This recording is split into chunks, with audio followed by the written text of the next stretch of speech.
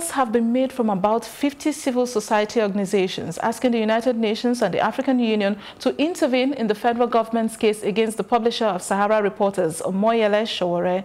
They also want the international bodies to secure the activist's release. The groups include the Amnesty International, Media Rights Agenda, All Workers Convergence, and Afrika Movement for Freedom and Justice.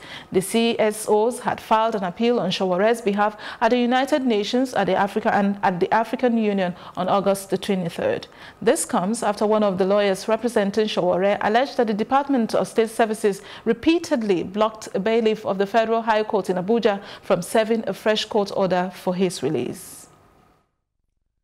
At the United Nations General Assembly, the President of the Federal Republic of Nigeria, Muhammadu Buhari, said, and I read, "Freedom, tolerance, and the rule of law are universal values and underline the best that this General Assembly represents, and that binds us all. In Nigeria, we have made significant strides to put our house in order. We will work tirelessly to uphold due process. The rule of law remains the permanent, unchanging foundation of the world order." The same President Muhammadu Buhari that said these words does not practice those words.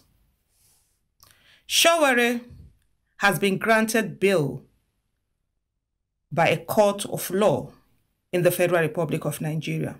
And the Nigerian government, of which Muhammadu Buhari is the head, the same person who said those words that I spoke about earlier, that government hasn't released Sowore.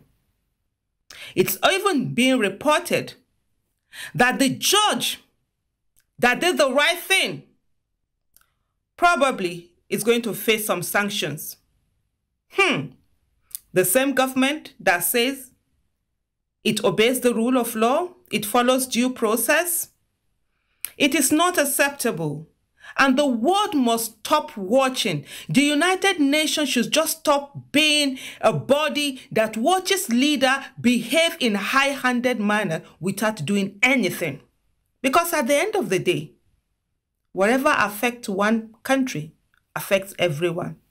Yeah, every nation has a sovereignty, but we must hold leaders responsible for their words.